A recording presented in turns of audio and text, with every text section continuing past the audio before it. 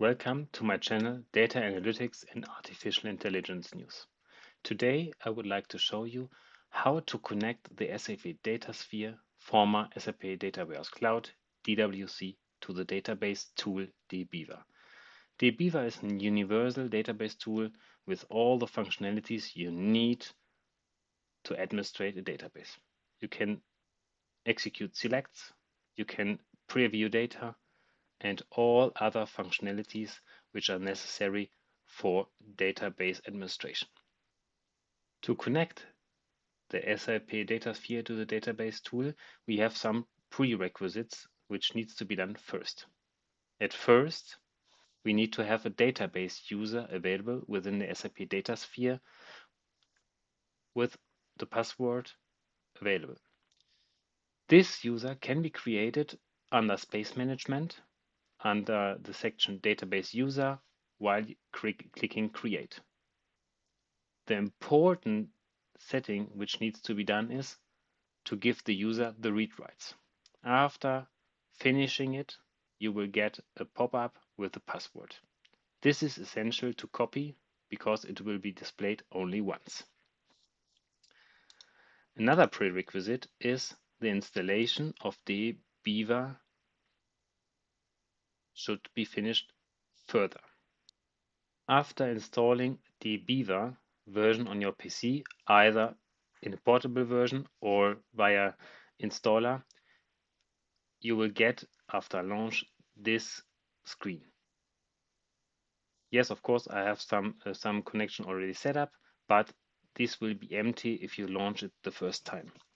To create a connection to the SAP Data Sphere, you can easily click on the tab here, New Connection. You can search for HANA, get one result. By clicking Next, you are forced to enter some credentials and also the host here.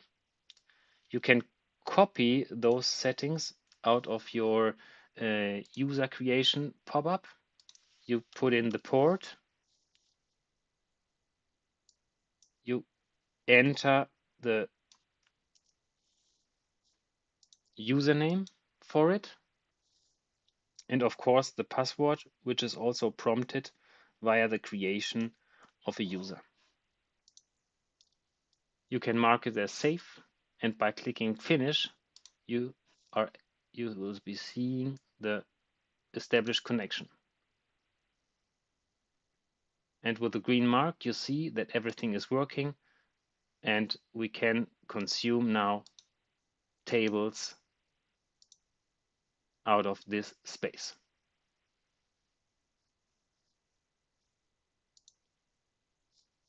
And what you can do also is to do some preview tests or display tests. You can do a double click on one specific table, click on data, and the data is fetched. And you see the result here. And based on one table, you can also do SQL statements. For example, a select. You can copy it out on the specific schema here. You can go to with the right mouse click to the SQL editor, open SQL script, put in the select statement, which we copied before, execute it, and you see the result here. You can also adjust it here by reducing the columns, for example. By clicking execute, you will see the result of this SQL statement. That's everything. Thank you for watching and stay tuned. And I'm lucky if you would subscribe my channel, and have a great day.